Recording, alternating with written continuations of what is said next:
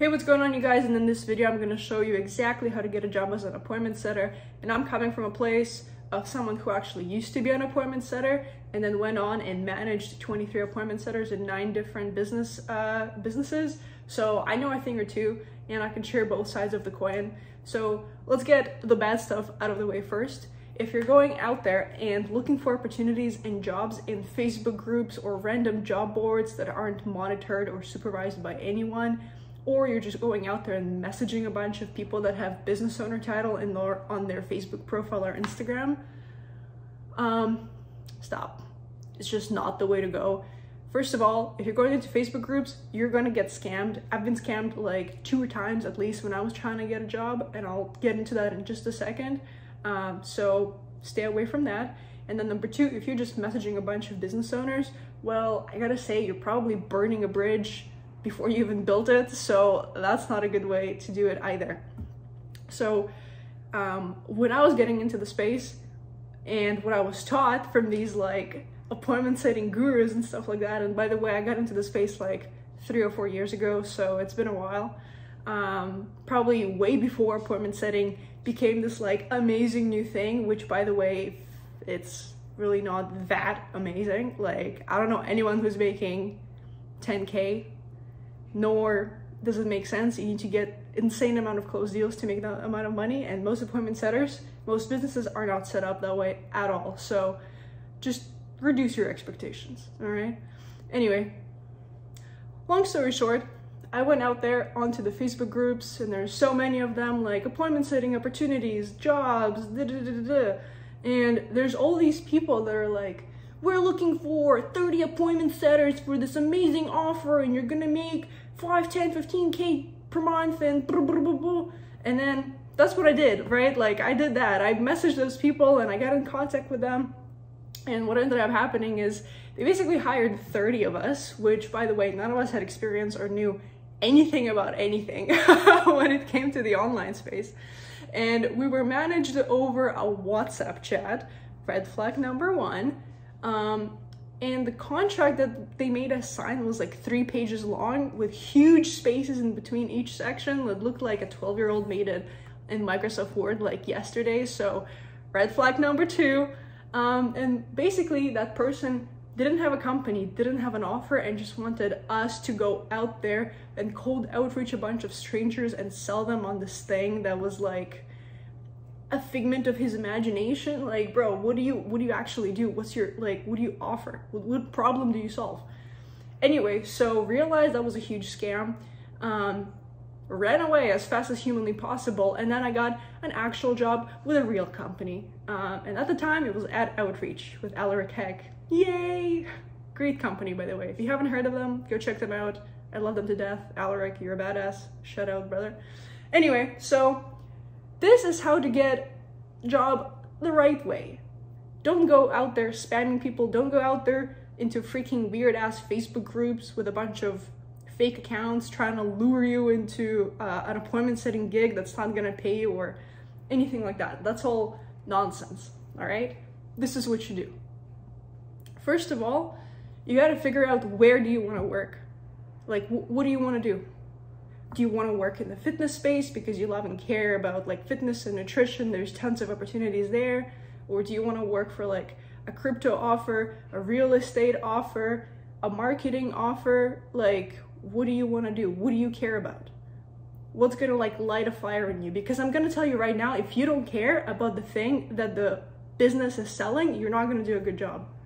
If you don't give a single fuck about the thing that the business is doing, the chances are you're gonna suck, you're not gonna care, and you're gonna fail, because appointment setting isn't easy. It's simple, but it's not easy. So that's number 1. Figure out where you actually want to work. Number 2, go out there and look for real businesses that do the thing that you care about. So for me, at the time, it was YouTube. I always wanted to be on YouTube. I wanted to do all that jazz. So what I did is I made a list of all the companies out there that are somewhat related to YouTube. And so how do you do that? Well, easy peasy. You go on the interwebs and you start typing YouTube marketing, YouTube coaching, how to grow on YouTube, and you're gonna have just an abundance of all these influencers and coaches and business owners that basically either teach people how to grow on YouTube, or do YouTube ads, or do like done for you or done with you YouTube growth offers, right? Like they just help people blow up on YouTube. Boom.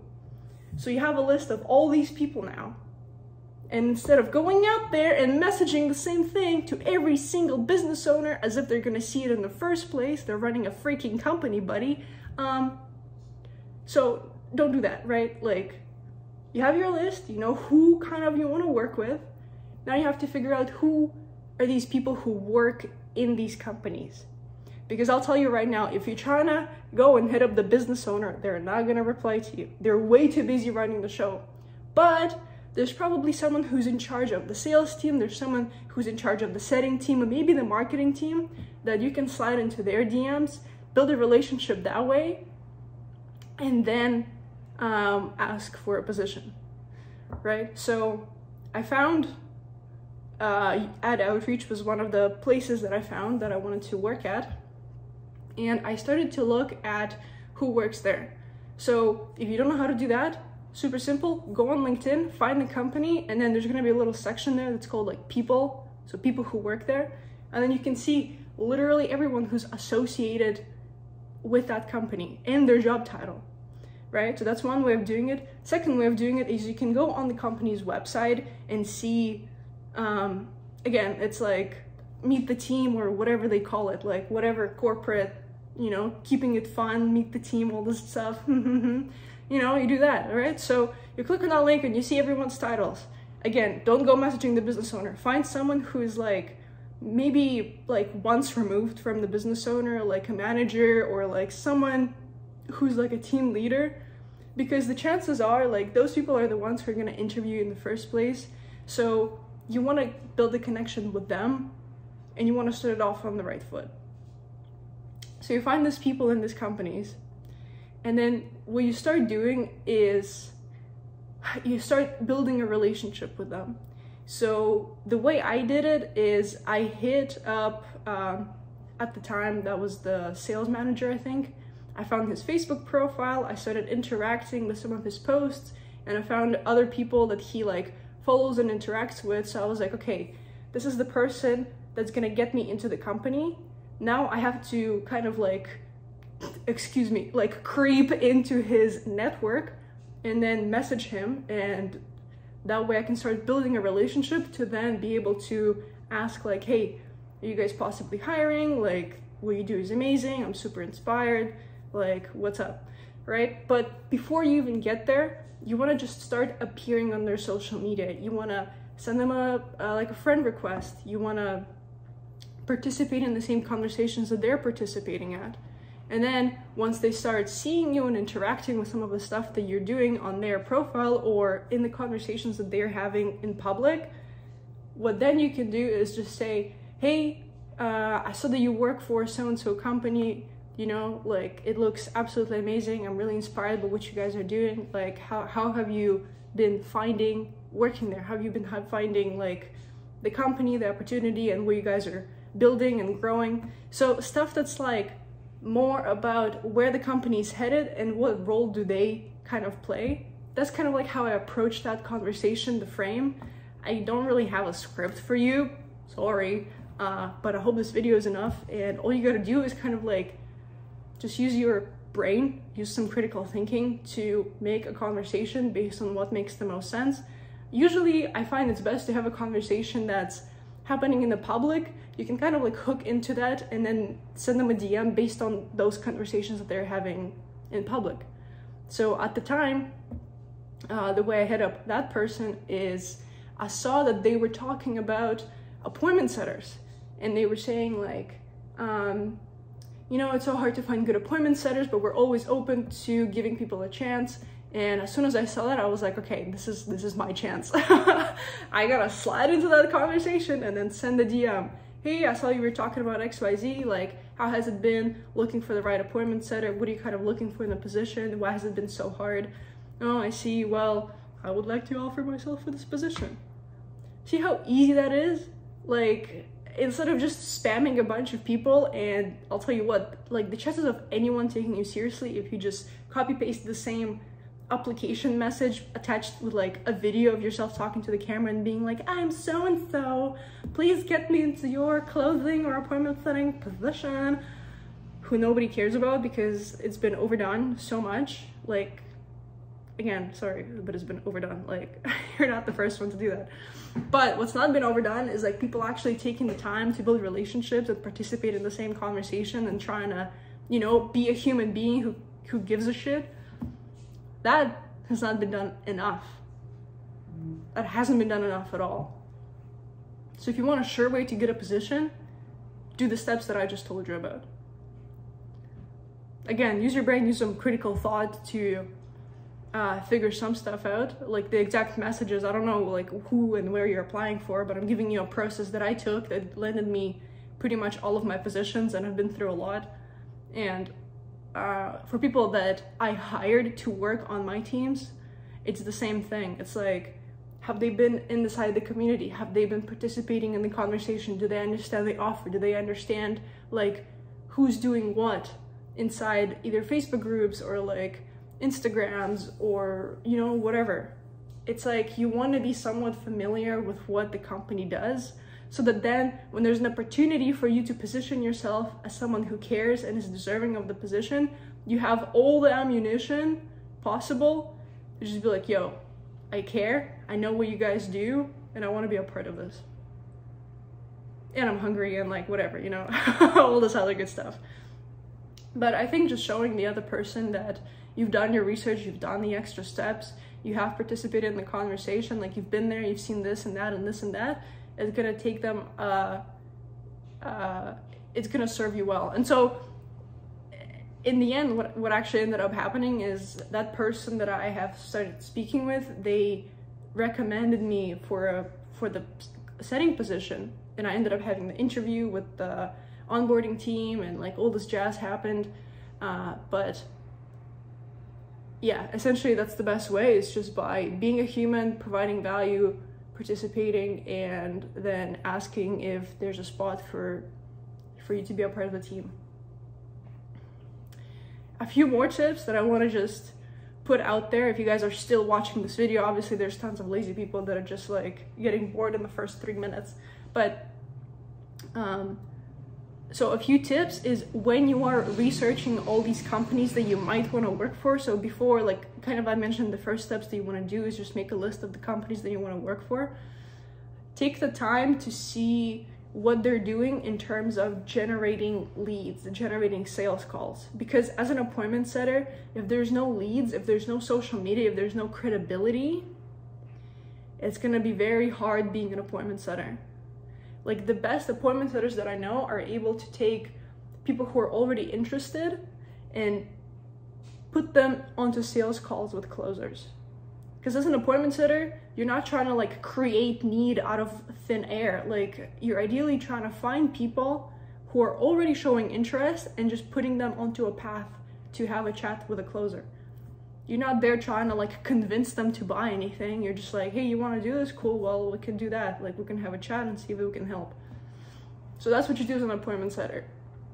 So the way to look at social media is like, hey, how many followers do they have? Are they actual engaged followers, or they're just a bunch of people from, you know, like fake accounts and stuff like that? Because you're gonna have a hard time speaking with fake accounts and booking them into sales calls. They're not real people.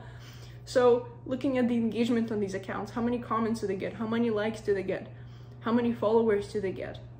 Are they running any ads? If you want to check out the ads of this company, just go into Facebook ads library and then type in the name of the company or the influencer and then see if there's any advertising running. It's also really beneficial to go through the funnel and see like what is the client journey? What do they get to experience? Is there email marketing happening? Like what kind of funnel do they have? Is there actual like closing calls going on? So understanding and seeing all of that is going to give you a good idea of like, hey, is there actually an opportunity for me to be an appointment setter here? Or am I just going to go into this business and there's going to be no leads? I'm going to be doing cold outreach, which is a whole other thing that I'm not going to touch in this video. But if there is opportunity, then the chances are you can apply confidently to be a part of that company. But if there's no opportunity and everything just seems kind of off and there's not enough social proof, there's no testimonials, then hey, maybe it might not be the best place to work at. Like if you can't find the company or any information about them online, run the other way. You don't want to work there. It's not a real place. It doesn't even exist. Like if it's not on internet, it doesn't exist. The internet is like the place for everything and everyone. And if it's not there, then it's not real. I hate to say it, but that's how it is. And I think, yeah, that's pretty much it. And I guess like one last final thing that I absolutely encourage everyone to do is when you find people who work there, send a message to a few of them and just ask them what's their experience been like in their position. Like, do they actually like working for the company? How has it been? How did they get a job? What's the best thing about them? What's the worst thing? Maybe not what's the worst thing, because you don't really want to talk about the negative stuff, but just asking like genuinely, what's your experience been like working for so-and-so, because it looks like a really amazing place and I'm kind of like hoping to eventually be a part of this team. But for you personally, like, how's that been like? So asking questions like that is just gonna give you kind of like an insider perspective of what's going on in the company, so that then you can make a more informed decision of whether you want to join them or not. So yeah, that's it. I hope this was helpful. For those of you who want to know the actual step-by-step process of how to become an appointment setter, what it's really like being an appointment setter, how to organize your entire life, because a lot of these companies don't actually tell you how to do your job properly. I have a free course and a free community down below. I'll link it for you guys. Join me. We have everything. We have a bunch of appointment setters in there already, all learning from each other. So yeah, why just not join instead of trying to figure it out all by yourself? We've done the heavy lifting for you. So click the link down below and hopefully I'll see you inside. Ciao. Bye-bye.